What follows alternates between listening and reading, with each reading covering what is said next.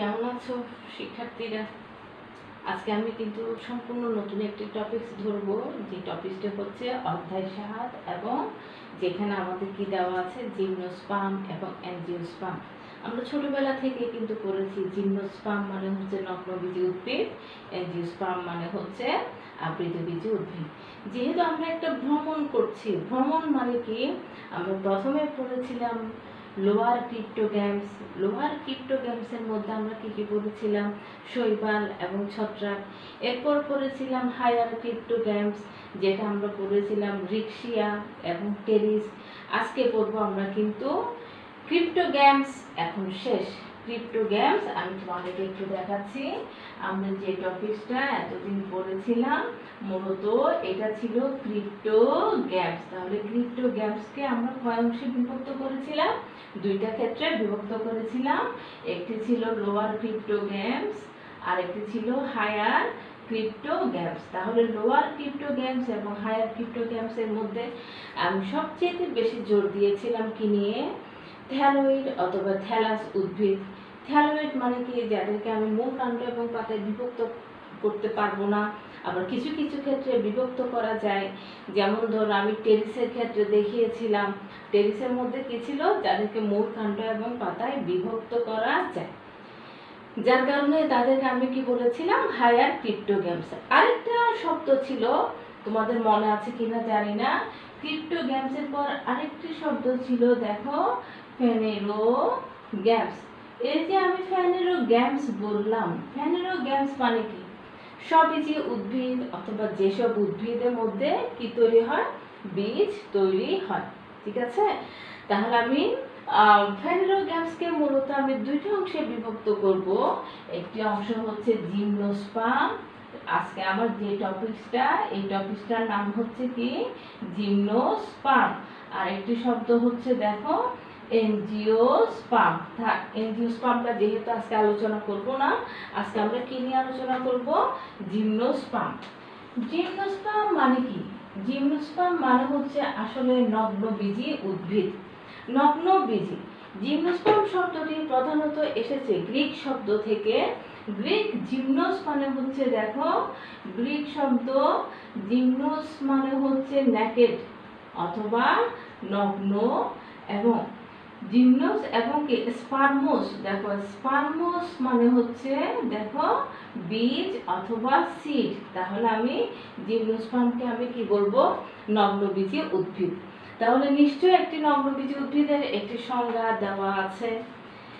নগ্নবীজী উদ্ভিদ মানে হচ্ছে যেসব উদ্ভিদের বীজ অথবা যেসব উদ্ভিদে সঠিকভাবে গর্ভাশয় তৈরি হয় না বলে বীজ বাইরে থেকে দেখা যায়, তাকে আমরা কি বলবো? নগ্নবীজী উদ্ভিদ। তাহলে যে বললাম গর্ভাশয়, গর্ভাশয়ের মধ্যে কি কি থাকা দরকার, অথবা স্ত্রী স্তবকের মধ্যে কি কি থাকা দরকার? আমরা যদি গর্ভাশয় যদি একটু চিন্তা করে দেখি, গর্ভাশয়ের মধ্যে আমাদের কি কি আছে?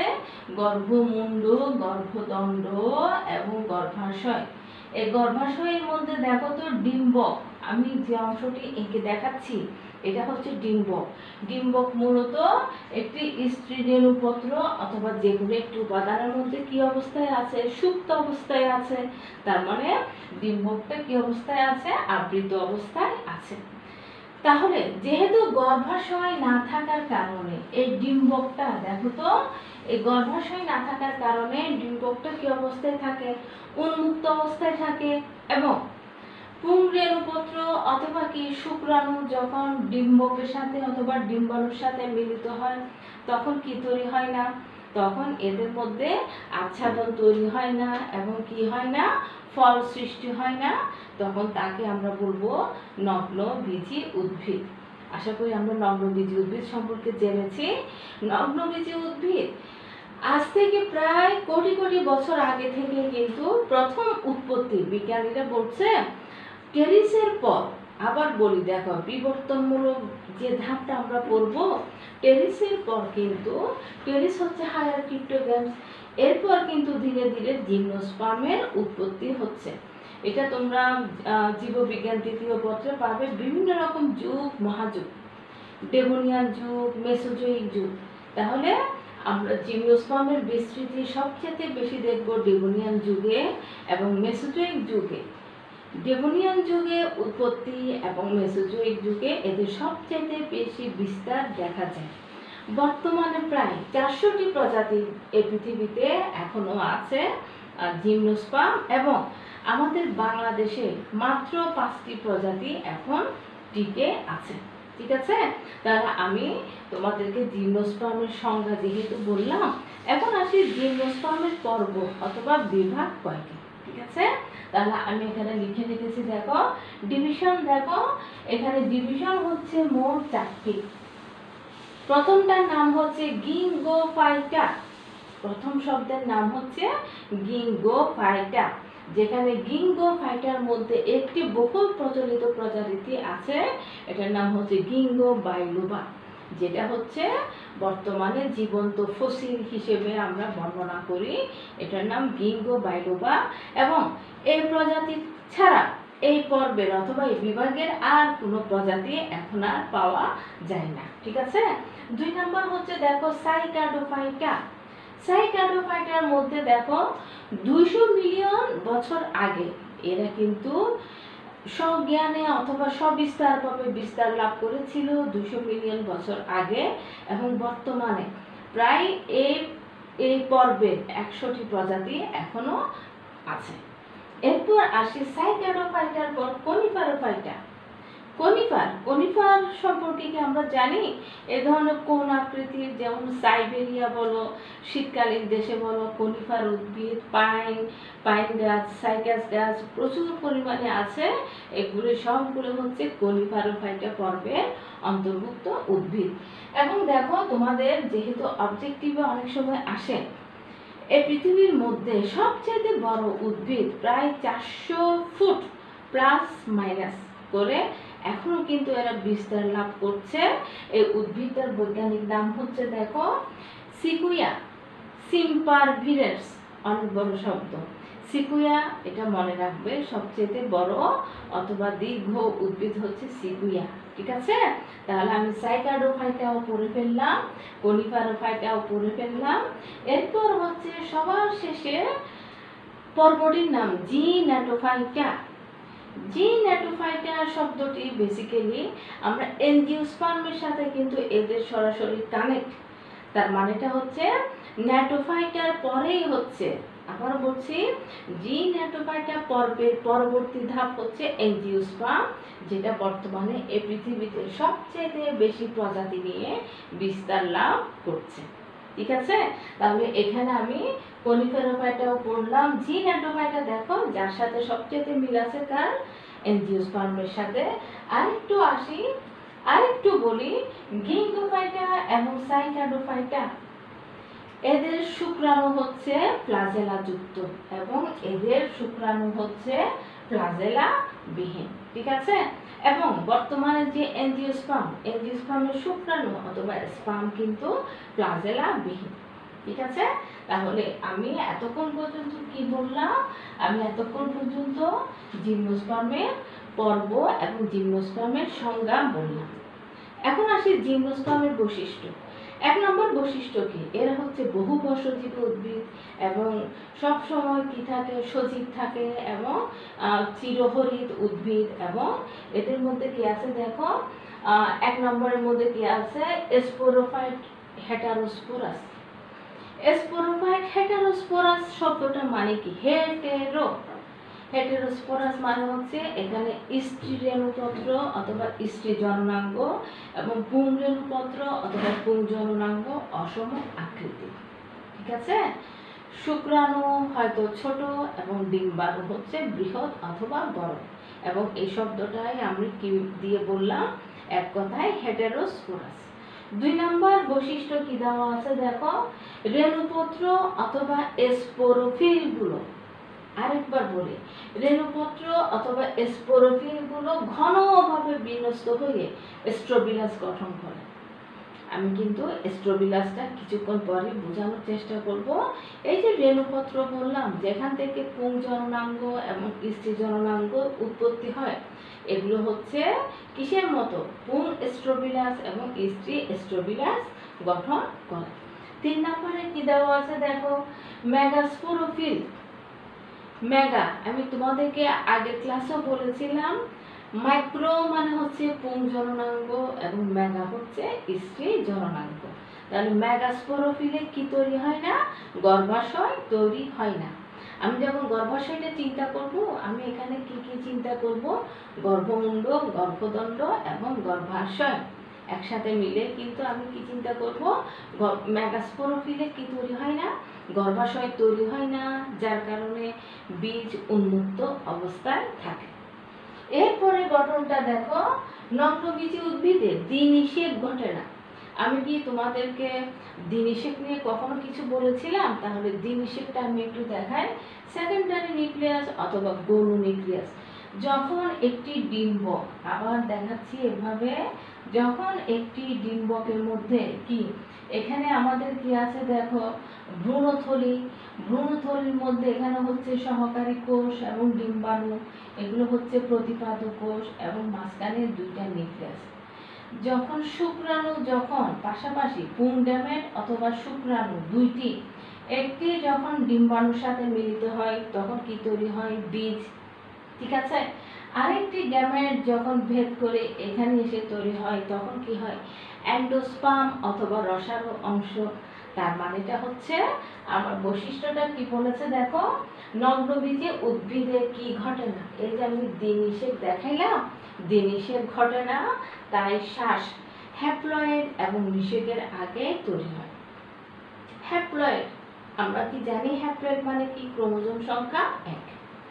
এরপরে বৈশিষ্ট্যটা দেখো, হেটারোমরফিক যৌনক্রম দেখা যায়। What is the হেটারোমরফিক যৌনক্রম?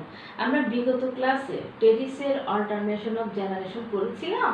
Alternation of জেনারেশনের মধ্যে কি ছিল, জীবন চক্রের একটি পর্যায়ে কি তৈরি হচ্ছিল, পুংজননাঙ্গ অথবা কি গ্যামেট তৈরি হচ্ছিল, আরেকটি ক্ষেত্রে কি তৈরি হচ্ছিল, ডিপ্লয়েড, অর্থাৎ জীবন চক্রের একটি পর্যায়ে ক্রোমোজোম সংখ্যা n এবং আবার ক্রোমোজোম সংখ্যা 2n। 2n যখন হয় তখন হয় মাইটোসিস, n যখন হয় তখন হয় মিওসিস।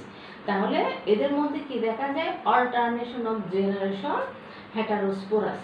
হেটারোস্পোরাস মানে হচ্ছে হয়তো হ্যাপ্লয়েড যৌনক্রম অথবা ডিপ্লয়েড যৌনক্রমের পরিধি অথবা বিস্তার খুবই কম। ঠিক আছে, এরপরে গঠনটি দেখো, সাধারণত আর্কিগোনিয়ের সৃষ্টি হয়। আমরা যখন টেরিস পড়েছিলাম, টেরিসের মধ্যে অ্যান্থেরিডিয়াম, আর্কিগোনিয়াম পড়েছিলাম না? এটা তো ছিল বেসিক্যালি ক্রিপ্টোগ্যামিসের বৈশিষ্ট্য। এটা হচ্ছে আদি বৈশিষ্ট্য। বিশেষ করে জিমনোস্পার্ম অথবা নগ্নবীজী উদ্ভিদের আদি বৈশিষ্ট্য হচ্ছে কি, এরা আর্কিগোনিয়াম ধারণ করে এবং এই আর্কিগোনিয়ামের ভেতরে কি তৈরি হয়, ডিম্বক অথবা স্ত্রী রেণুপত্র। তাহলে আমরা এতক্ষণ পর্যন্ত কি পড়লাম, জিমনোস্পার্মের বৈশিষ্ট্য পড়লাম। তাহলে এগুলো আমি মুছে দিচ্ছি, ক্যারেক্টারিস্টিক্সটাও মুছে দিচ্ছি। এখন আসি, আমি আমাদের বইয়ে যেহেতু খেয়াল করে দেখো, শৈবাল ছত্রাক যখন করেছিলাম, নির্দিষ্ট একটি প্রজাতি সিলেক্ট করে দিয়েছিল আমাদেরকে। ঠিক একই রকম আমাদের আজকের প্রজাতিটার নাম হচ্ছে কি, সাইকাস। ঠিক আছে, তাহলে সাইকাসের মধ্যে প্রথমটা হচ্ছে কিংডম। কিংডম আমি কি লিখবো, যেহেতু উদ্ভিদ, কি লিখলাম, প্ল্যান্টিং। ঠিক আছে, তাহলে ডিভিশন হচ্ছে দেখো, সাইকাডোফাইটা।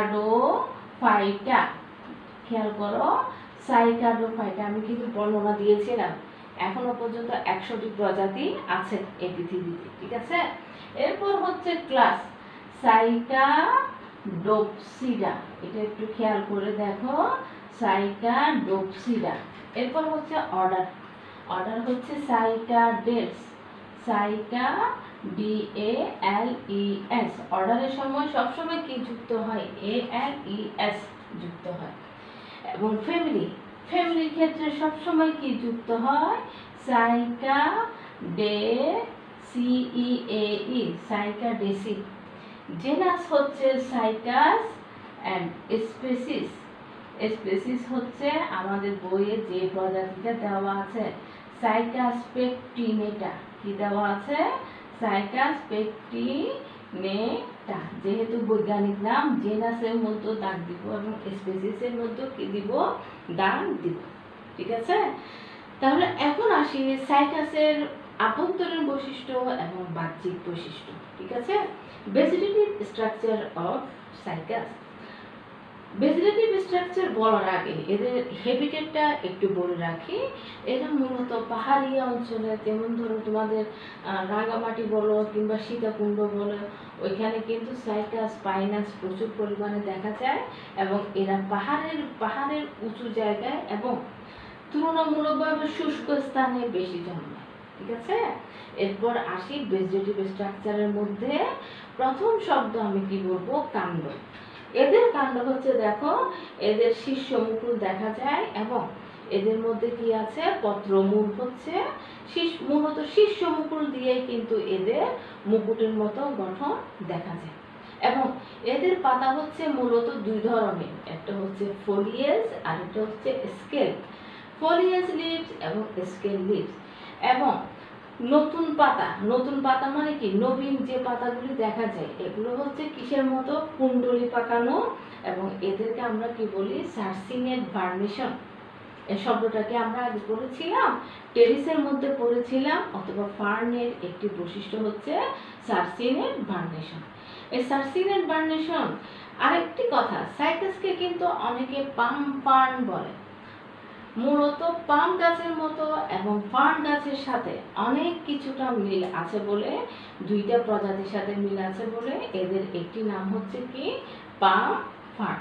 ঠিক আছে, তাহলে আমি এরপর পড়বো মূলের পর, কাণ্ড তো পড়লাম, কাণ্ডের পর আমি এখন কি পড়বো, মূল।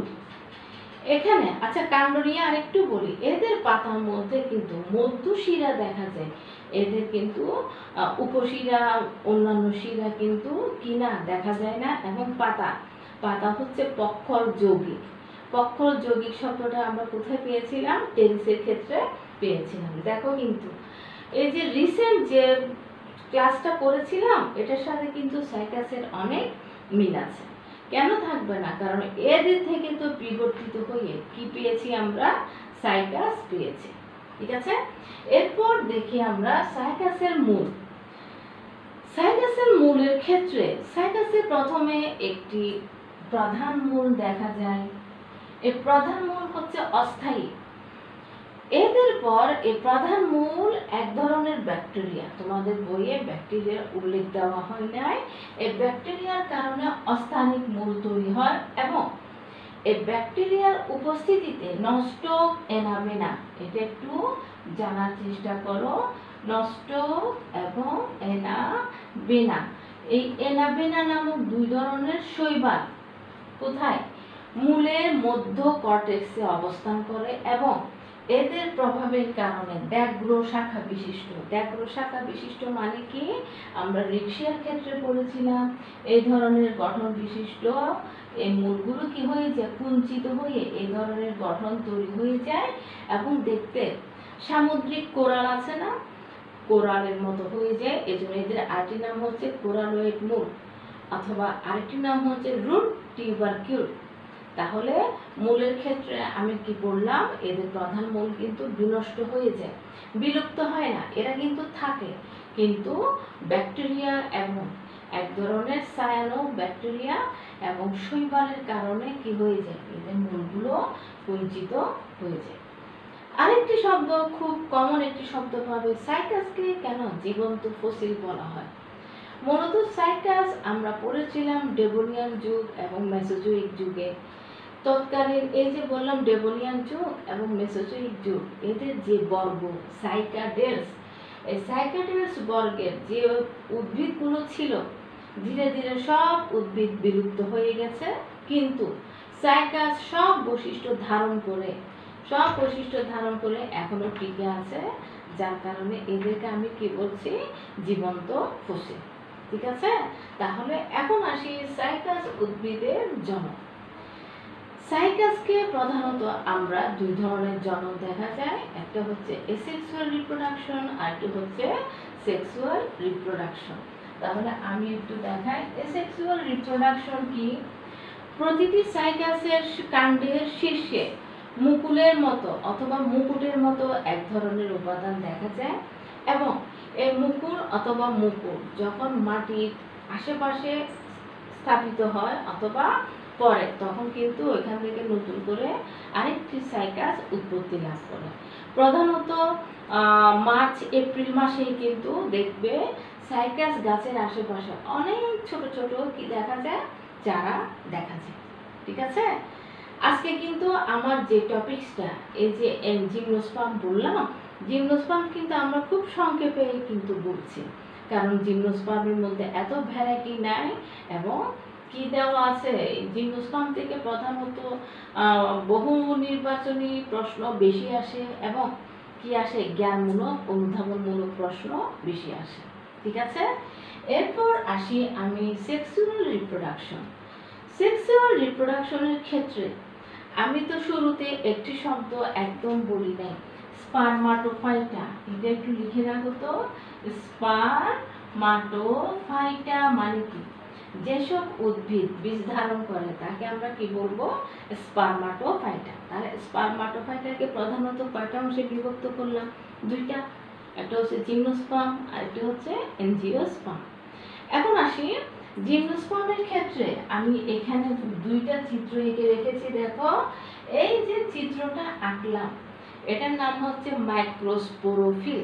তাহলে আবার লিখি আমি, এটা হচ্ছে কি, মাইক্রোস্পোরোফিল। ঠিক আছে, তাহলে এই যে মাইক্রোস্পোরোফিল, এরা কিন্তু পুংরেণুপত্র অথবা মাইক্রোস্পোরোফিলের ক্ষেত্রে এরা খুব ঘন সন্নিবেশিত ভাবে পুং এস্ট্রোবিলাস গঠন করে। দেখো, এটার সম্পূর্ণ নাম হচ্ছে পুং এস্ট্রোবিলাস, এবং এখান থেকে একটি অংশ আমি এখানে দেখাচ্ছি, খেয়াল করে দেখো।